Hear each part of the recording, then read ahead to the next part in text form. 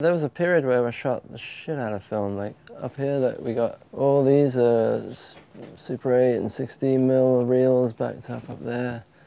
There's a bunch of them on tapes all over the place. A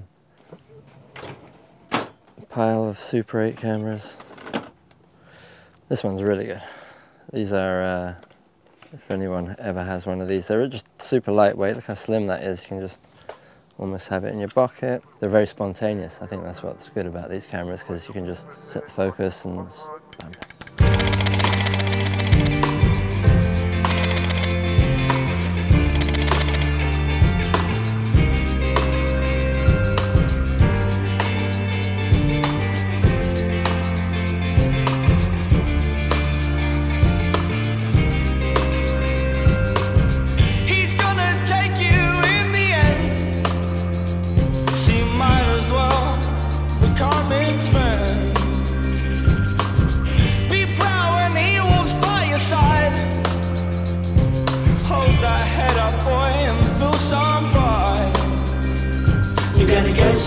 Soon, go down the parlour, pick you up and put you in a shirt and a collar, drive you down the road and lay your body down.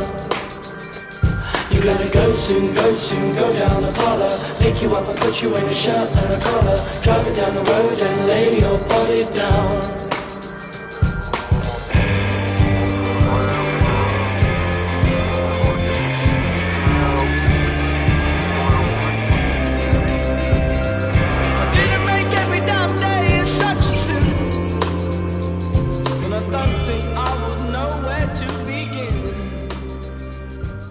My name is Mike, and I'm from London, England, and I've been involved in skateboarding in various ways for a couple of decades now, but mostly video guy, I guess, make skate films. This is our very wise old bunny, Percy, right here. He's somehow hanging on for dear life. I couldn't even tell you how old he is because all our animals are rescues, but he's literally lost the ability to move, but yeah, he eats and poops and seems happy, so he's still going.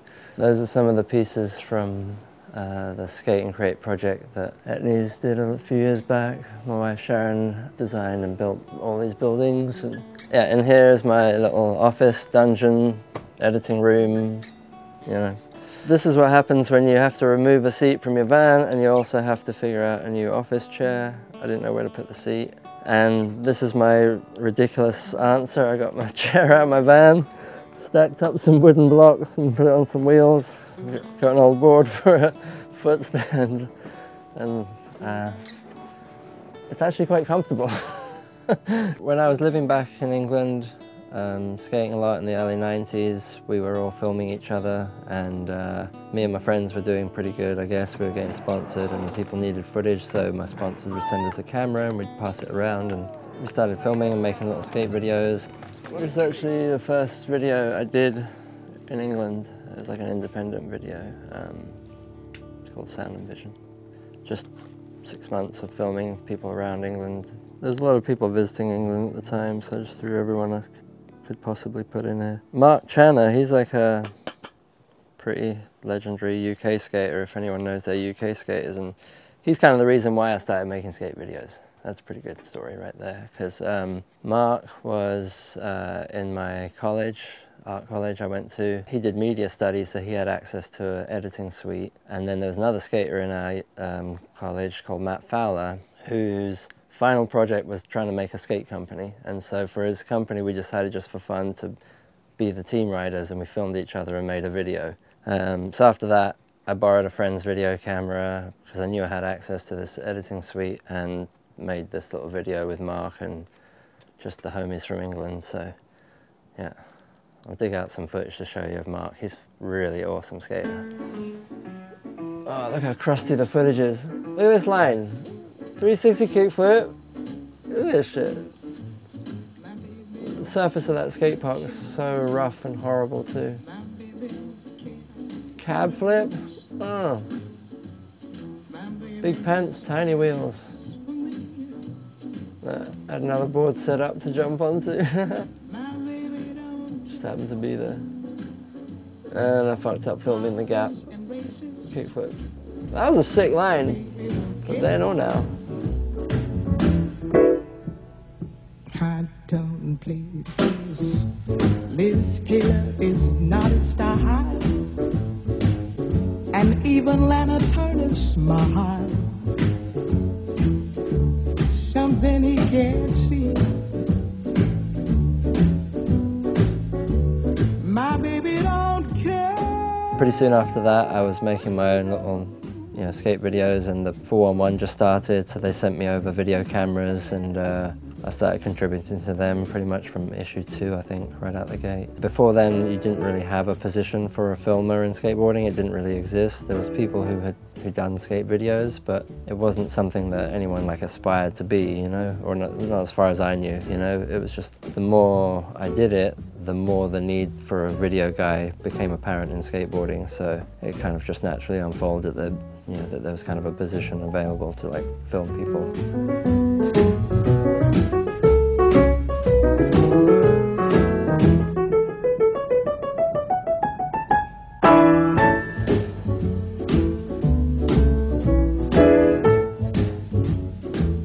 So back then in the early 90s, I was coming out to the States more because that's where my sponsors were, and they wanted me to get more involved. And so my first skate video projects were for people that I rode for as well, so like the Sheep video, the ATM videos. I was on the team and also making the videos. Soon after that, I was noticing that everyone that I was filming was way better than me, and I kind of felt more comfortable behind the camera. And also I was dealing with some heavy injuries, just all kinds of stuff where it was just kind of made sense and a natural transition from trying to be in front of the camera, busting my ass, and then realizing I'd just rather skate for fun. And I was really enjoying filmmaking too.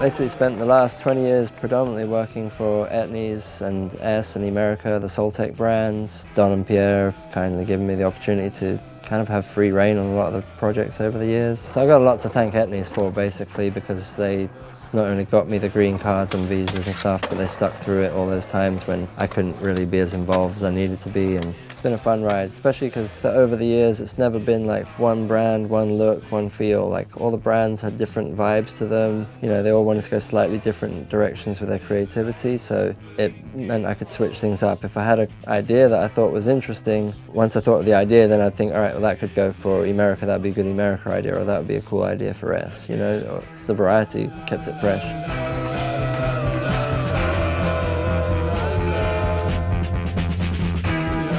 When you're working on these bigger videos, the full-length videos, tend to be collaborating with somebody, and luckily I had some good people to work with over the years. The first full-length video that we were doing right then was Manic Marty, so I got to work with Fred a lot on that. That was pretty much his video. I was just kind of helping him out on it. The next big video was This Is Skateboarding, and me and Minor were pretty much equal on that one. And then I did a lot of stuff with S and Etnies over the years, and so when it came time for Stay Gold, John started the video and I'd help out here and there, but then as the project developed, I'd help out a lot more, and that was definitely a really rad video to be a part of. It was really cool to help out on some of these big videos with some people who I respect a lot, Fred and John, the way they film and edit. They've definitely got a really solid style, and been a privilege to be able to work with such rad people on good projects.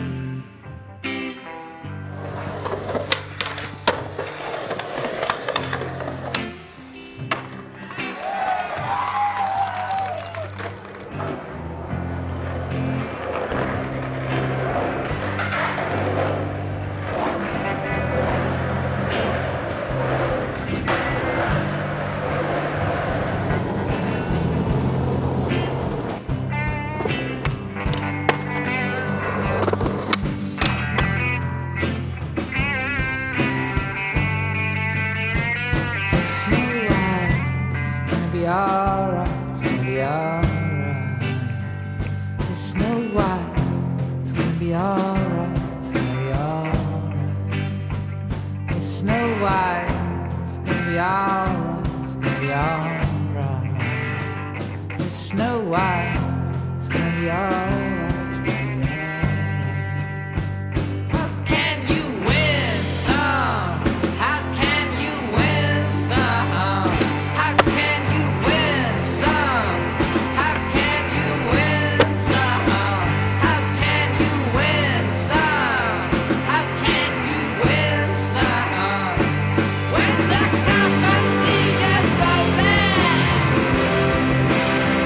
you've got to learn to love what you own. When the company gets rolling. Over the years, there's definitely been a few projects I look back on where I feel like the stars aligned, so to speak, where everything worked well together, you know. There was the Skate and Create where Sean Malta killed it. There was the Boxton Square one with the cardboard city that my wife built all the set design for and all the creative direction, and things are tough shoots, you know. You're sitting around waiting all day for everyone to set up some stupid lighting situation, blowing smoke, and it's just not ideal for doing gnarly tricks. Out of everyone, his patience and just ease that he worked with everything and just killed it, like literally just smashed it. The skating was insane. Another good example of that was the Rain or Shine project I did with Kyle Leeper. It started off just as a joke, we'll go get some clips in the rain, haha, you know, see what that takes us, and pretty soon we were like trying to chase the rain for the next 2 months, trying to get more and more shots, and it was bitterly cold and horrible like at times, you know, and the dude's just falling on his face, getting right back up, and to have that kind of commitment of someone who's like down to push it that far, those are the kind of projects where people on the other end of the lens are really committed. Makes me that much more psyched. Snow White, it's gonna be alright, it's gonna be alright.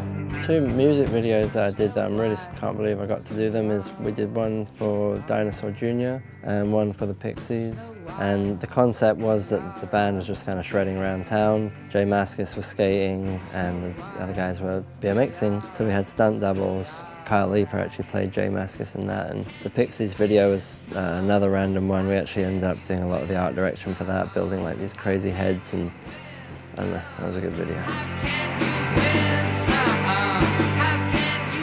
When I started doing this kind of thing, there wasn't even a job to pursue. It just was like this thing that kind of fell into place. Thing is, if you have good people around you to film and you enjoy it, and you can get a rapport with whoever you're filming and make cool stuff, you know, that's usually where the spark flies, you know. The goal for me is to make something that inspires people to want to skate. Even if it's like you're watching something that you'll never be able to achieve, you know, like, but you watch it and you get psyched to want to go out and just shred around. I don't know, you got to skate with the guys. I mean, that's half the reason why we do this, is just to enjoy rolling around whenever we can. And not that I'm going to snake a session if guys are jumping down big rails or anything like that, but you know, if we're at somewhere fun, I'll get involved, and then I got to sometimes remind myself, like, oh yeah, wait a minute, you're supposed to be filming these dudes.